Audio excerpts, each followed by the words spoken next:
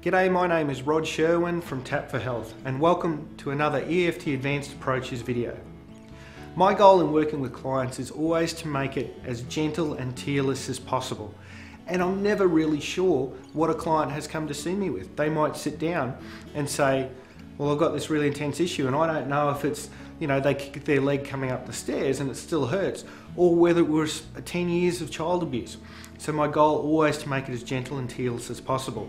And I've touched on some other videos in this series, such as the movie technique and the tell a story technique. But another one I like to use is pattern interrupts, which is a concept from neuro-linguistic programming, from NLP. And a pattern interrupt is anything that changes your emotional state. And it can be a visual interrupt, it can be an audio interrupt, or it can be a kinesthetic interrupt. Just something that changes your focus, which will change your emotional state.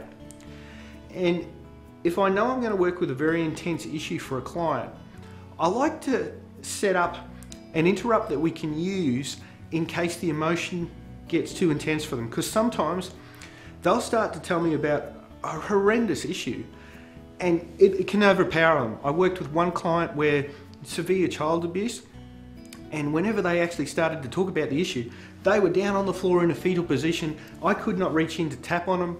They could not break out of that position. So I actually had to come up with a way of making sure that they would just brush against a memory. We would figure out what the emotion is, and we could then use EFT, the emotional freedom techniques, the tapping on the acupressure points, to clear that issue. But we didn't have to keep her there. And one of the things you can use for pattern interrupts is a happy memory that you have, a happy place. And my favorite question when I start with this is, do you have a dog? Do you have a pet? Pets are always really good for happy thoughts. A dog that's laughing and playing with you, it's pretty hard to stay upset when you remember a really happy time with your dog. Or it could be a child, or it could be a holiday, or it could be just some happy memory. And you ask the client or the person you're working with before you get started, look, do you have a dog? Do you have kids? Is there a happy memory we can use? And they'll give you one. I mean, one of my clients, it was singing in a choir. I really enjoyed that day. Right, think about singing in the choir. So what you would do then is ask them, now just briefly think about the intense emotional experience you have. And they might go, oh, well, when I think about it, I'm very scared. And you go, that's great, let go of that now. What was your dog doing yesterday, chasing that bone? So you're using that memory to shift their focus away from that intense event. You don't want them to stay there. In fact, you don't need them to stay there. It's one of the beauties of EFT. So once you've got the top emotion from that event, it could be, fear. Right, even though I still have some fear around that event, I choose to feel safe and secure. This remaining fear event, that you do a bunch of tapping around just that top emotion. Then you might talk about their dog some more.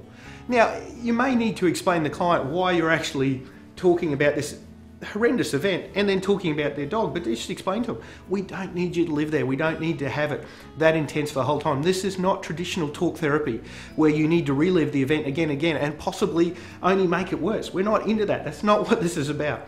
This is about identifying the emotion for an intense event and then shifting their focus away from it, using some happy memory. But once you've identified the emotion on that event, then you tap through it, you check in, how are they doing? Great, have them think about the issue again. What's the emotion you think of off the top of the event? They'll tell you that emotion, just check if it's not too intense, right? Maybe it's feeling helpless, right? That was the next. And I've used this technique with somebody who was, tied down in a bed and tortured for hours. So we were able to just brush against the memory, get the emotion off the top of it, think about something else, but then do a round of tapping on whatever that emotion was. And as we continued to just brush against the memory, think about something else, do a couple of rounds of tapping, brush against the memory again, what's the emotion? Oh, think about some happy thing. Anytime you see them, that emotion starting to grab them, shift their focus, do a pattern interrupt to get them away from that emotion and then do some rounds of tapping. You've got to do this with rapport, with being in connection with the client, and you don't have to just use pets. You can use all sorts of completely unrelated things. An example is, where is your car parked? Here you are talking about this intense event and you ask them where their car parked. You're changing their focus. And one you really have to be in rapport with to do this is, what color underwear are you using? You cannot ask that question and not interrupt someone's pattern.